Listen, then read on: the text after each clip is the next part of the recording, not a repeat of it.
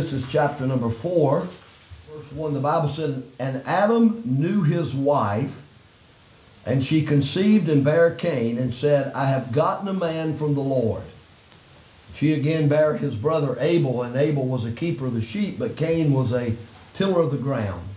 In the process of time it came to pass that Cain brought of the fruit of the ground an offering."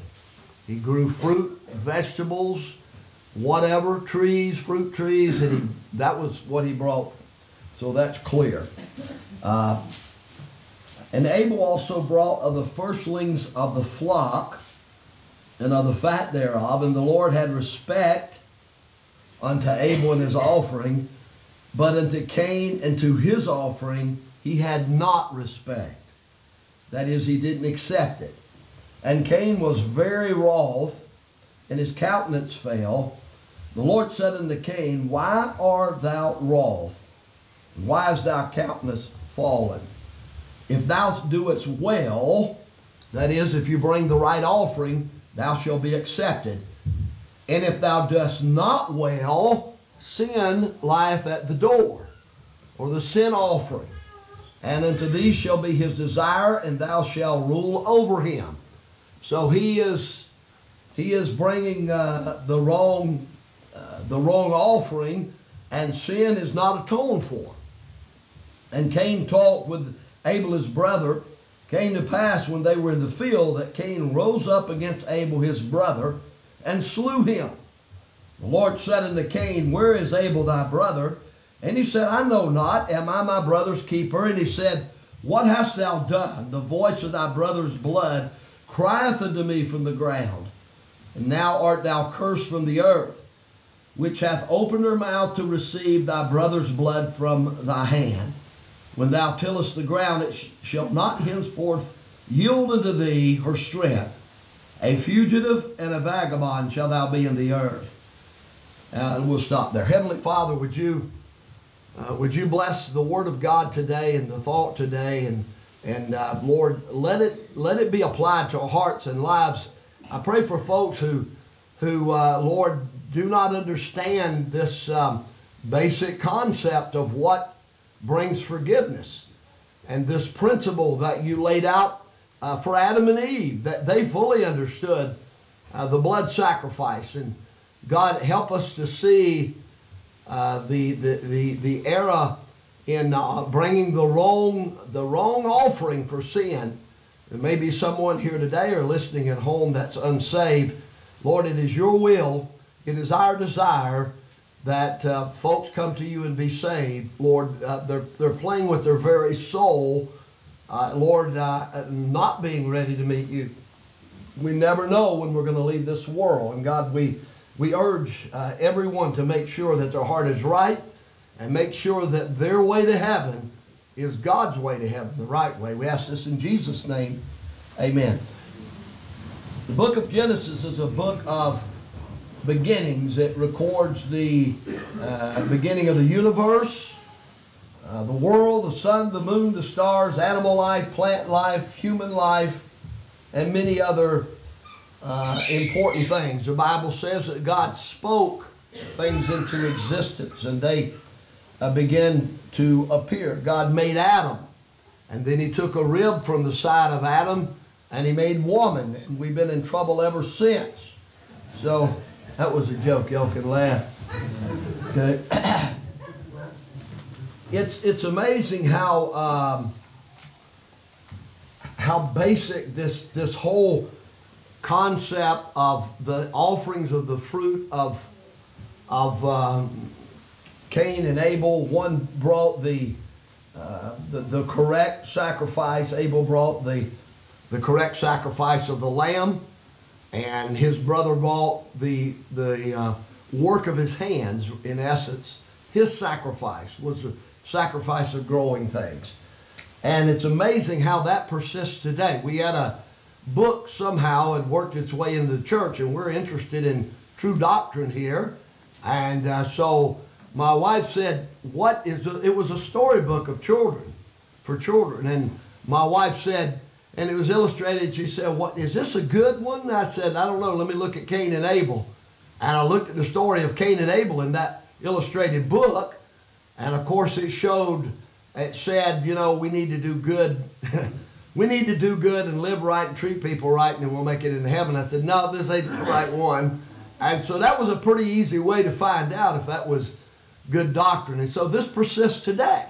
Most Christian churches, well, all Christian churches, believe in some version of one or two of these concepts of salvation by works, fruit that you grow, or fruit that you produce in your spiritual life, works. And the Bible clearly teaches us that we're not saved by works of righteousness that we have done, but according to His mercy He saved us. Now, of course, with joking with Debbie, I should have clarified that. I'll clarify it now. That's a joke around here when you say to someone, so you're doing the best you can or you're working to get into heaven. She knows that. We know that. We don't work our way into heaven. It's only through the blood of Jesus. So that is the key to understanding. Now, you know, this might be a little embarrassing. We got kiddies here. I'll try to keep it on the up and up. The Bible says that Adam knew his wife, Eve. This is important. Adam was, of course, intimate with his wife. And one of the word know, of course, means that physical connection. But it also means, and actually is a literal translation of an intimate, emotional, physical, psychological relationship with a human being. It has to do with more than the physical, and people are missing that today. I've met more people that had that lifestyle where they would go from one person to another person to another person, men and women, and it just left them empty and hurting and needing God to clarify what is right. So that word, when Adam knew his wife, it refers more to than just a physical union. It has to do with understanding that person, how they think, how they act. And I've been working on it for 44 years. And every now and then my wife throws me a curve, and it just, of course, women, it just, who was it in that movie? What was it? Help me, Kylie, you know, reason and, you want to just understand women, take a man and just throw out reason and accountability. That's a woman.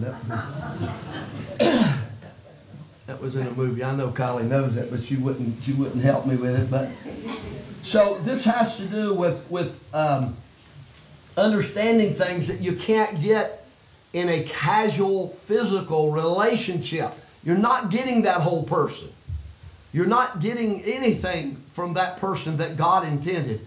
In the right relationship, how God made us, how God designed us for a man and woman to come together in marriage and get to intimately know how a person thinks. Now, it's kind of humorous. We make jokes about things. I can tell when my wife, especially years ago, when she would come home from work or come in from somewhere, and she'd be walking across that floor in her high heels, I could listen to the sound of her walking and tell you what kind of mood she's in. One glance. And sometimes we're sitting, she's got her recliner, I've got my recliner, and every now and then I've got pretty good peripheral vision, and she will glance over at me. And I know exactly what it means. It can mean a lot of things. But I don't know that about you. But that woman I know pretty good, and she's evil. So, I made her laugh. I love her. So the whole, if you want to get the most out of your life, if you want to get to heaven, you got to have God. Amen. If you want a relationship with a man and a woman, you want to be in a relationship that fulfills you the way God intended. It's not just marriage. That's a good start. But it's more to it than that. But there's an intimacy there, that the meeting of the minds as well as the body, that God ordained. Amen. Got a few more amens on that. Better move on before I embarrass somebody or myself. So that's something that God designs. And so Adam and Eve went through a lot. What happened? Well, Eve was deceived by the serpent and took of the fruit. You believe that really happened? Yes, I do. I'll just be an idiot, I guess. But yes, I believe that really happened. I'm more inclined to believe God's word than I am things I hear in the world. Because all of them don't agree, for sure. But I know this works, and everything I've experienced about God I know to be true. I don't understand all the Bible, but I understand it after 40 years of salvation. I understand enough about the Bible to know, boy, God's got our number. He has got the number of the saint. He has got the number of the sinner. He knows us inside and out. And He describes us in the Bible, every one of us. Even the person who doesn't believe in God, God has said, the fool has said in his heart, there is no God, or you could say it like this, no God for me. So they understood, Adam and Eve clearly understood when they walked with God in the cool of the day, and when they sinned, God covered them with the skins of animals. Why? Because it required the blood of those animals. The animals had to die, and God covered their nakedness. And it represented the fact that they knew right from wrong, and they became sinners. God cast them out of the garden. Now they're working by the sweat of their face. And it's a hard life to go from walking with God in the cool of the day and the innocence that they had, and then going to a life of toil and briars and thistles and opposition and, the aggravation of life. We experience it today. You're driving through town, you've got all the lights green, and then there's that one. And when that happens, you're trapped. For up to, how long is it? A minute, 2 minutes? I don't know. Seems like an eternity. Life is so hard. So, and here, I want to make this perfectly clear, that Cain and Abel and Adam and Eve clearly knew, and their parents sat them down and explained to them, we are offering this lamb as a blood sacrifice for the atonement of our sins. It represents a foreshadowing of Jesus Christ, who shed His blood for our sins. So they understood. By the way, I was when I first got saved, I remember taking my brother out to my oldest brother out to my pastor's house. He had him there about 4 hours. I felt sorry for him, but he started in Genesis and pretty much went through Revelation. And he said, my brother Steve said, well, what's your opinion of what the Bible's about? Preacher Callahan said it's about Jesus. Jesus in Genesis, Jesus in Exodus, Jesus in Leviticus. This whole Bible is about Jesus.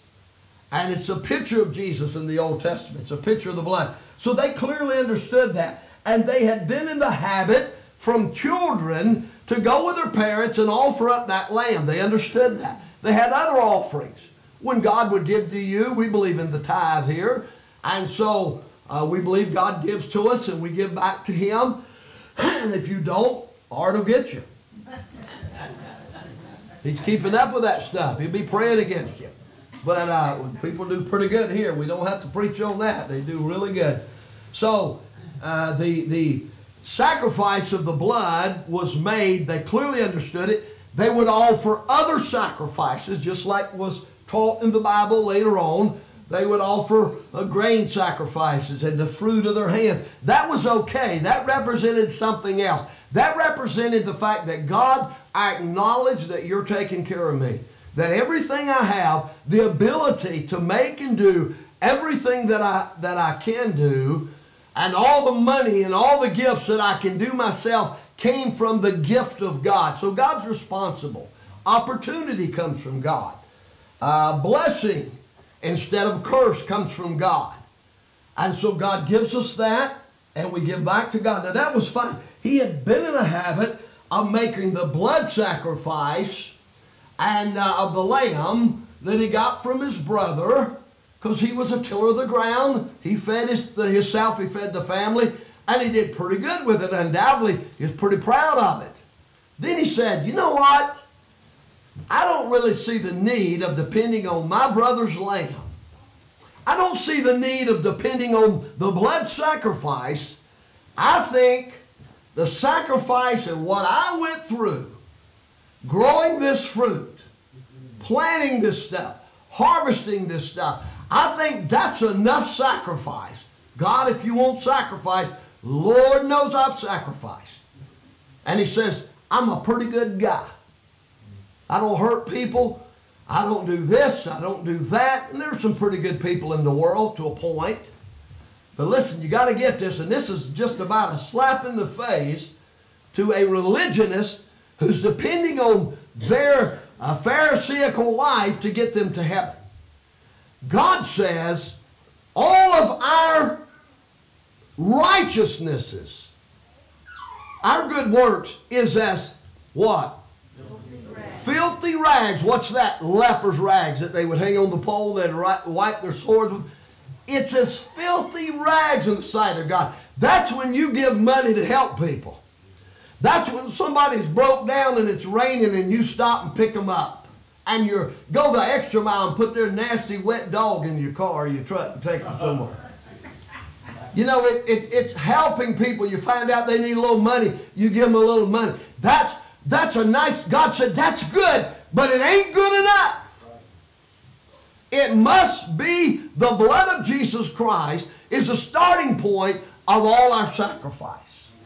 We don't add to the blood. We don't help the blood. We don't keep ourselves saved after we've trusted Christ as our Savior. So when we look at the life of Cain and the murder of his brother, and by the way, Kitty's in here. He probably killed his brother the same way they killed the lamb. What a mess. Blood all over, blood in the ground. That's why he said, your brother's blood is crying to me. By the way, God sees every murder. Those that are found out, those that aren't, God's keeping a record. All the horrible things that people do, God's keeping an accurate record. And man will answer one day ultimately to the judge, and won't be any plea bargains there. Amen? So we see that and by the way, this is mentioned over in the book of Jude, the way of Cain. The way of Cain. And it has to do with this thing of working your way into salvation and disrespecting the blood of Jesus Christ. It was characterized by an unbelieving heart. He didn't believe. He made a choice. You can be right in the midst of religion. There are preachers' kids that are unsaved. There are folks in church, been in church, raised up in church, who have you never know it looking on the outside. You never know it talking to them. You being in church, and every now and then I meet somebody and say, oh, my so-and-so relative was a preacher. That's just going to make hell hotter for you. It really is. If you know the way, God said it'd be better not to have known the way. I would hate to go leave this world being unsaved from the Bible Belt in North Carolina. You get preached to all the time. You can't go anywhere and not get preached to. Hallelujah.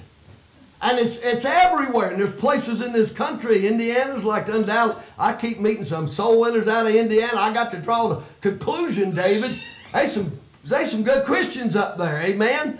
I met too many of them that I have to characterize that. That place is a Christian producing area compared to a lot of places. Amen. So his heart is unbelieving. It won't help you to know the way and turn from it. Can I say this? God doesn't play. God doesn't plea bargain. God loves you. He goes so far in His grace and mercy. And here's the line. Here's the line. You cross that line, you're going to get it. You die without Jesus, you absolutely will spend eternity in hell. How stupid is that? I mean, really, how stupid is that? I do some stupid things sometimes. I'm not going to tell you what they are. And she ain't neither.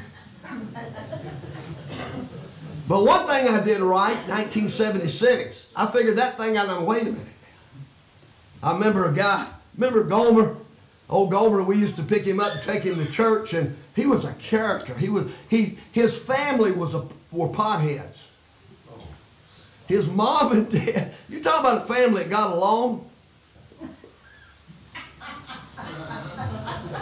His mom and dad and him and his brother sat around, watched TV, ate, and smoked pot. That's all they did. Gomer was a character. He came home one day. This is a true story. I worked with him. Came home one day, come back to work next day. He said, man, I don't know what I'm going to do, Brother John. I said, what happened? He said, my family moved. I said, what do you mean? He said, I came home. They didn't tell me nothing. He said, I came home and the house was empty. Isn't that the funniest thing you ever heard? They were trying to tell him something. Oh, Gomer. I can't remember his last name, but I worked with him, and he got saved at work. And we got him a Bible, and he had a lot of rough edges, and I won't get into all that. But he got saved. I said, Gomer, I said, what was it? There's a lot of people witnessing there at work. I said, what was it that got you saved? And I don't know what rock group it was or who it was, and y'all, some of y'all, Roberta would probably know, but he said in the song, they said, we're all going to hell. And he said, I've been listening to what you guys have been telling me and preaching to me. And he said, I got to thinking about that, and he said, I'm not. They might be, but I'm not. And he got saved at work. He's the only person that knows the exact, and that I know that knows the exact spot, because we had aisles. We had like aisle 1, section B, where we kept the building supplies. And if that place is still there, I can take you to the very spot where he got saved. It showed him in the Bible how to get saved. Don't be a fool. You may not be you might be a little bit better off person than Gomer was, but he sure had sense enough to get saved. Amen. Here's an unbelieving heart. It doesn't matter what someone else did or what your surroundings are. I had a guy, it's no lie, God just opened my eyes early on this thing. I had a guy I worked with. I worked at a large Celanese company. And I talked to the guy, and he was really smart, and we would talk about the Bible, and he says, I love debating with cults. And he said, here's what I tell him. He said, I study the Bible. And I asked him, I said, now, when did you get saved? He said, I'm not saved. He said, I just like arguing. And that's exactly what he told me. He said, I just like arguing with these people because they're not right. I said, you're no better than they are. The blood is crying out from the ground. Jesus said you must be born again. It was characterized by an unbelieving heart. It was characterized by an unrepentant heart. You can be unsaved and in the midst of the things of God, or you can be unsaved and never heard it. God will bring it to you. God will bring the word to you. Sometimes folks are in denial about how wrong they are. And you see the characteristics of unbelief in religion. And he was a religious person. We see Cain, he got angry with God, and he was just wroth. I mean, he was just so angry that God rejected him. Do you know that when people that are in religion all their life, oh, I've been religious, I go to church, I do this. Listen, when they are confronted with the fact that their religion is no good without the blood of Jesus. You ever think about this? I hear folks say, well, so-and-so, told me a long time ago. Well, I had folks, my dear friend Lonnie LaForge, I miss Lonnie. I did 2 funerals for him. Remember that? One before he died. And one after. And Lonnie would make the best, a little bit like Tim, he would make the best arguments. He had answers for everything. And they were so sincere, and I believed everything he said. And years later, I caught him in a major mistake. And he was with such vigor and such personality and such conviction would convince me that this was so and that was so. And then I found out it was all bull. There's a lot of people like that. There's a lot of people that tell you things. You know, my dad said one time, he said, well, you just die and that's it. And I said, Dad, no. That might ease your conviction. That was before he got saved. But I said, no, you don't die and that's it. You die and it's appointed the man wants to die. And after that, the judgment. Every one of us are going to stand at the judgment seat of Christ. Everyone that's saved, we're going to stand before God one day. And I'm going to be back to say, I told you. Told you. I knowed it. My brother used to say, I knowed it. It's going to happen. Just as real as we are here today, that's going to happen. Don't be stupid. I mean, why would you miss that? Makes no sense to me. What would it profit a man to gain the whole world and lose your only soul? I've only gained half the world. But I wouldn't trade half the world for my soul. So, it's characterized by an unrepentant heart. He had an ungodly heart. He saw truth, he looked at truth, and he rejected truth. The blood of Jesus Christ is the only way you're going to get to heaven. Why, preacher? Why you keep preaching that? First of all, I like it. Makes me feel good. It's an absolute. It's something I did 40 years ago. I came to Christ. And the more I study the Bible, the more I hear the Bible preached, the more I read it, I know, and I'm more convinced than ever that the blood of Jesus is the only way to get in. Amen. Your works won't do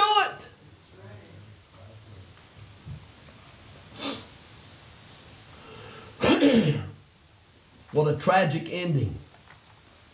What a tragic way to have your life unravel when the answer is right before you. You know where the problem started, and you know where our problem is today in our country, in our society? We fear the wrong things. The fear of the Lord is the beginning of wisdom. I'm a wise person. Well, not if you don't fear God. You've went off in the wrong direction. You've accumulated information that is not valid because it's not based on truth. The beginning of fear. Why wouldn't we fear God, who's able to destroy both body and soul in hell? Don't fear man. He says fear God. God who made us. Well, I don't like it. You see that guy's car got hit by that train. He survived. I mean, it just hit it and then ran over. It looked like the back half. I'm sure he didn't like that. I'm sure he may have shouted at that train, "Don't you run over me. You run over me and you'll be sorry." Guess what that train did? You can't stop God. You can put God out of your mind. You can become delusional. But when you're confronted with truth, truth will reveal itself. He lost the fear of God. He lost the favor of God. God said, I'm not going to accept that. Oh, but God, it's wonderful. It's wonderful, the good works that we do. Humanitarian things. We reach out. You got the blood? You got something. Amen. You don't got the blood? You got nothing. Nothing without Jesus. He's given an opportunity to bring the sin offering. It's the way of Cain. It's a philosophy. It's a religious philosophy. It's an attitude of life. I was taught that in the First Methodist Church. I was taught that do the best you can and keep the golden rule. And I'm like, what now? Look back. What Bible were you reading from? The Bible doesn't teach that.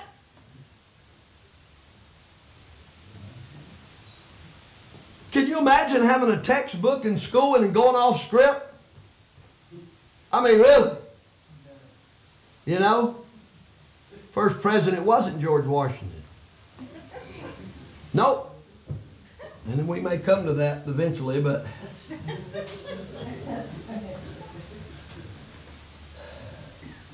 he lost his fear. He lost the favor of God. God won't accept anything. You don't have to be Baptist, but it helps. You better get born again, folks. This today, this what I've said today, even with my cold, been pretty good. What I've said today, you're going to answer for.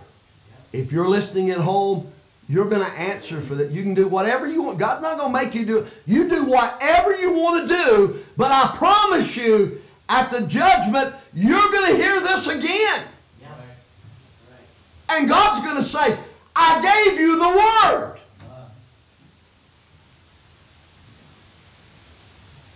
I love that song. What can wash away my sins?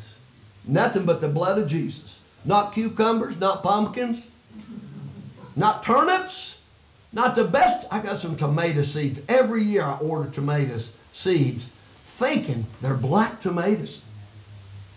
Pretty cool. Purplish black. I love them. They ain't in the ground. They ain't started. They ain't nothing. But if I had the prettiest tomatoes in the world and cucumbers and everything else, it wouldn't be enough. You all right back there, Jay? If I get too loud, I'm almost done. Go on back to sleep, brother. You're fine.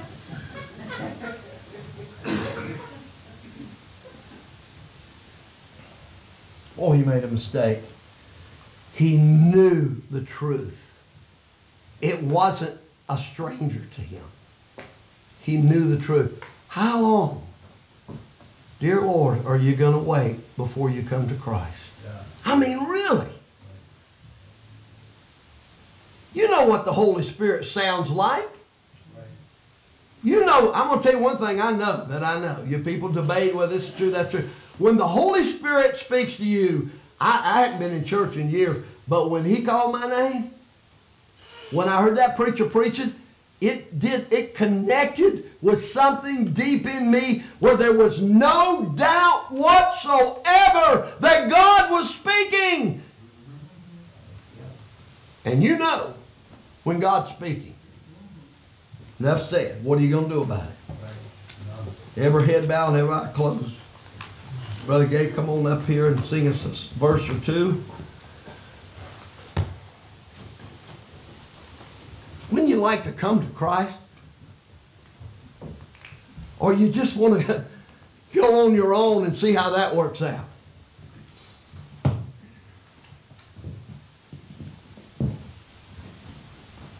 I wonder if there's anybody here today say, preacher, I'm ready to get saved. I want to come to Jesus Christ. I want to trust him as my personal Savior. Do you have enough faith and courage to raise your hand? We'll get Brother David to take you back, as we've done many others, back in the kitchen and privately show you in the Bible how to be saved. Would you like to do that? Or would you just want to keep trying, maybe you'll be okay? All right, let's close in prayer. Heavenly Father, we thank you for this day. We thank you for everything you've done for us, for the privilege to be here today, Lord. We thank you for the sacrifice you made for our sins. I pray if there's anyone that's here that's not saved, Lord, that you will convict their hearts and show them their need for you, Lord, and show them that this life is worthless without you. To live and die without you, Lord, would be worthless. God, I pray that you would just convict their hearts and not let this leave them. Help them to think about this until they turn to you, Lord, and I pray that they would just accept the simple gift of salvation, just to ask you into their heart, even if they don't understand exactly what they need to do in their Christian walk, Lord, just take the first step towards you. I pray that you would help us as Christians to pray for the lost, to witness to them, to bring people to you. And I pray that you would bless the rest of the day and bring us back safely this evening. In Jesus' name I pray. Amen.